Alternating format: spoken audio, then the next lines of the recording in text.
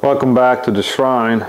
On the altar today are parts from the hand-me-downs of the industry are being resurrected. You know, the bottom line of any tragedy is when the protagonist moves from ignorance to discovery, and he will learn of his flawed assumptions. I've had one too many of these moments in my life when I cobble together something thinking easy will do it, and realize later that it was not working due to my own fault. So what do we got here?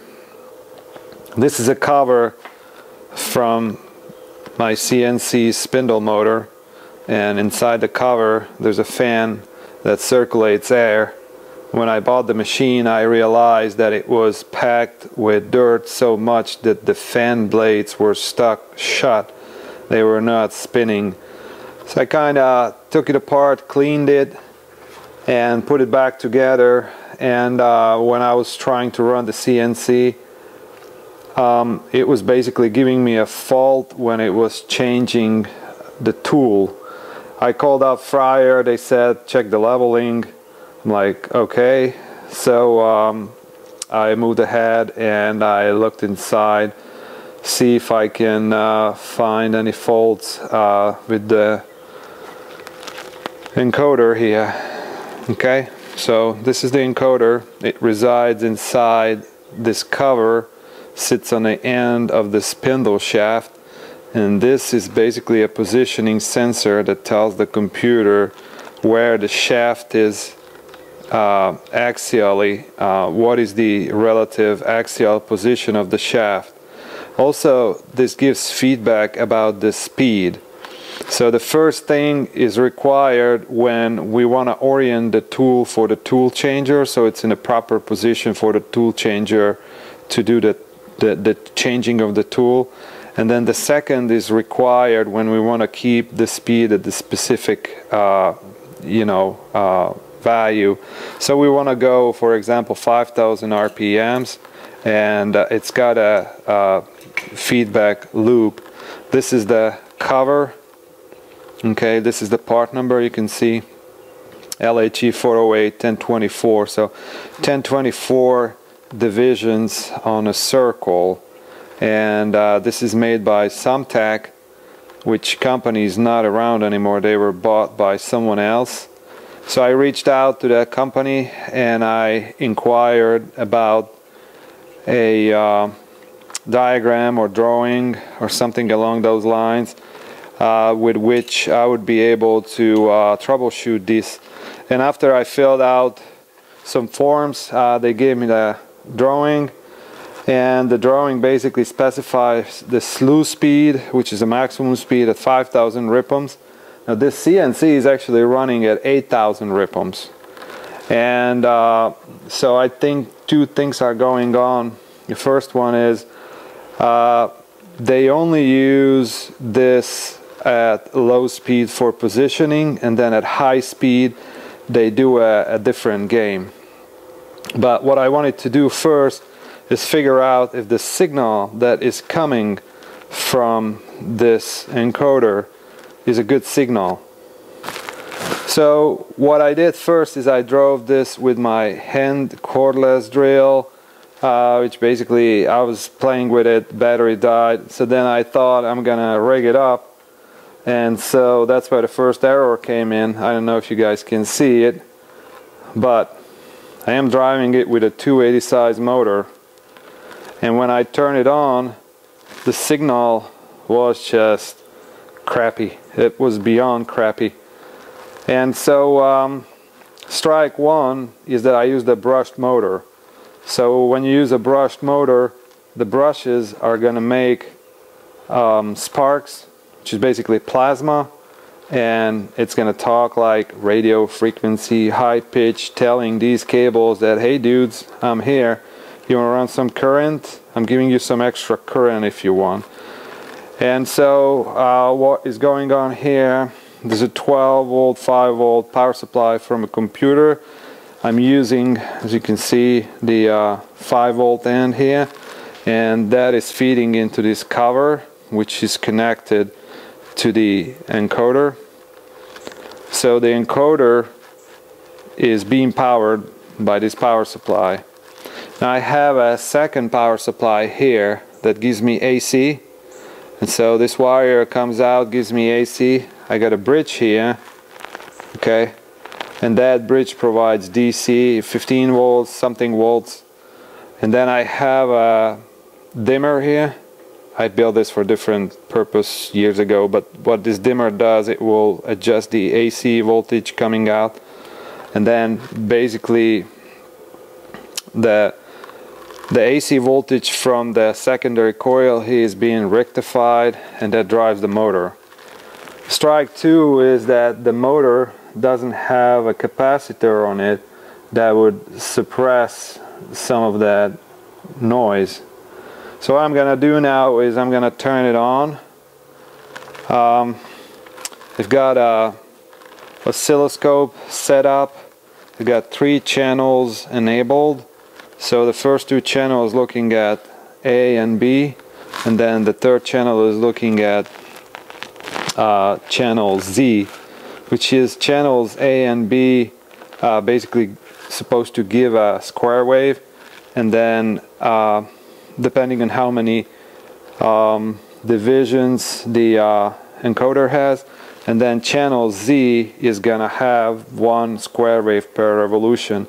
So I'm thinking that for high speed, Fryer is using channel Z only, and then for low speed they are using channel A and channel B.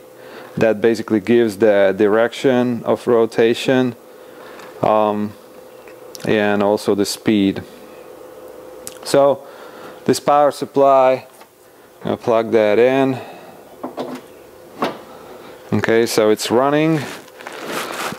So this is being powered, and you can see when I nudge it a little bit, I move it, you can see the signal is moving on the oscilloscope. Okay, so it's a pretty stiff, it's got 1 arm here which is made out of thin stainless steel, and that's supposed to hold it from rotating, but it's so sensitive that even if I move it a little bit, see, I just move it with my hand a little bit, you can see on the signal right away. Okay, so this one is for the motor, and I'm gonna turn the dimmer, and you can see the motor is gonna come alive. Maybe I need to push it. Come on, motor. Be a nice motor. Okay, let's push it again. This is on. Okay, she's running. So inside there you can see the sparks going, and the signal is noisy as hell. So I was trying to adjust the signal. You can see, first of all, the signal has a lot of high frequency components on it, which I can do some filtering with the oscilloscope, and I can get rid of that. But it also has this ringing. You can see that the signal is ringing at the beginning and at the end. So I can adjust the speed, I can turn the pot, adjust the speed, and what I'm doing is I'm triggering the signal by the Z, the signal Z, and you can see the motor is just surging, it goes up and down. So what I'm gonna do is I'm gonna turn it off and just power everything down. So this obviously didn't work. Initially I had this cable, this is the motor cable, laying close to the power cable of the encoder, and so when these cables are parallel like that, the AC that is running in this one, despite that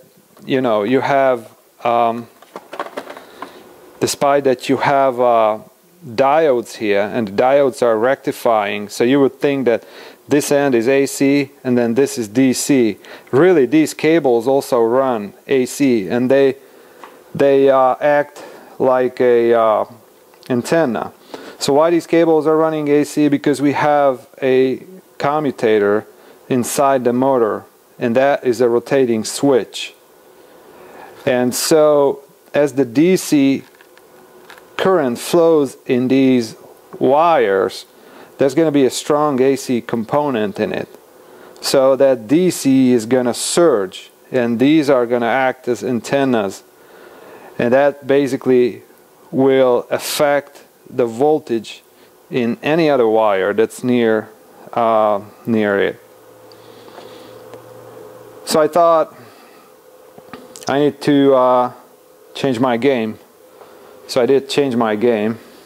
Okay, I had a couple of these RC motors laying around. Got a few RC planes up there, and you can see them. Most of them use these brushless motors. So the brushless motor has a controller, and this is an ESC, which is called brushless ESC. And this controller is fairly simple. It's got a positive, negative voltage going into it. It's got 3 phase coming out, and then it's got an extra pigtail wire going here. So what this does, it can provide 5 volts to the radio, and it's also looking for a PWM signal coming from somewhere. So I had to implement that with an Arduino. So all it does, I just got 5 volts coming into this potentiometer. It's a 50K potentiometer, goes on both sides, and then the wiper is gonna get a feedback back to the Arduino. So the Arduino is reading the voltage from this potentiometer, and it's basically based on that voltage is creating a signal that's coming out through the pin 9. Okay, and that is being fed into the ESC. So this is my previous box. I'm just using the voltage supply from here, and then on this guy I can set up, you know, what voltage I want. So I was looking for 12 volts. You can hear that the ESC started up just like when you start the airplane, and that sound tells us that it's ready to go. So if I go here and I turn the potentiometer, it is gonna get the motor running. Okay, and I can go and I can change the speed of the motor.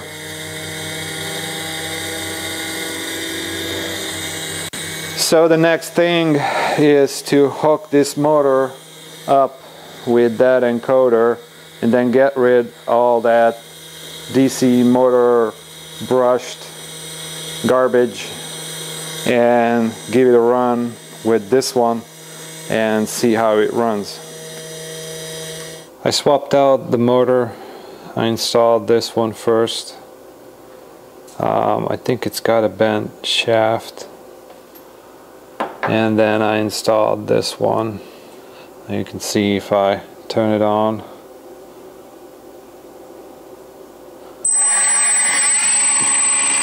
motor is running, and then the waveform is noisy as heck. One thing I found is that when I'm moving this wire here, look at the signal. Signal is going kind of haywire. So there's definitely something going on with this thing. You see, if I move the wire, the signal is gonna go and misbehave. So I think that's what I'm dealing with, and I can go and scale it out like that. You can see it's noisy, so I'm gonna go and move the wire again. You see, it's like completely screwing up all the signal. So first I need to figure out what's going on with the oscilloscope, get rid of some of that high frequency noise there on the signals. Looks like it's a purple, because the purple is channel Z. So that is a channel that repeats once in a revolution. And you can see when it's not moving, that fizzy stuff will go away. But even if I go and just move it with my hand, you can see that thing is coming back. So something's wrong with this encoder. Not sure if it's repairable. Maybe it's just one of those little solder joints here that is not working. So you can see the wire is just soldered in. Aha! Look at that! Look what I found. See that wire right there? See this wire right here? That green wire is just flopping in the breeze. So that most likely broke off from this end, from the PCB. So what I need to do is get rid of this guy here and then resolder the wires. Now in the same time, I also want to remove this whole assembly from the cover and create some kind of cover for the inside. So this is insulated. It's gonna be a fun job. I had a crazy idea. I hooked up channel 1 to the power supply. This is an old computer power supply. I got the ground on a ground lead, and then I have the probe on a 5 volt. This one is probably from the early 2000s, made in China, 330 watts. And as you can see, it's not a nice and clear signal. It's pretty much everywhere. So right here, this shows the scale, 200 millivolts. So one vertical division on the scale is 200 millivolts. So this is centered here. So you can see some of this ripple goes minus 200 to plus 200 millivolts. So that's 500 millivolts. So the next thing is I'm gonna look into another power source. This is my magical box I use for data acquisition. It's got a power supply here. It's got a voltage controller, basically that feeds voltage into these data acquisition boxes, and these have some kind of filtering, some kind of passive filtering built into them. So what I did is I hooked up the scope to the output here. So this is basically, this side is the input, that's where voltage comes in and then the data goes out, and then this is the end where it will provide a fixed 5 volt excitation to the strain gauge, and that is a clear signal, what I understood. I never measured the signal. This is the first time I'm measuring it. So you can see the probe is put on the positive, and then this is the ground, and this is how the signal looks. So you might remember on the previous one I had about 400 millivolts from peak to peak. So the scale on this one is 200 millivolts. You can see it fits into 200 millivolts, and it's a pretty uniform signal. I can magnify that, and you can have a better look at the signal.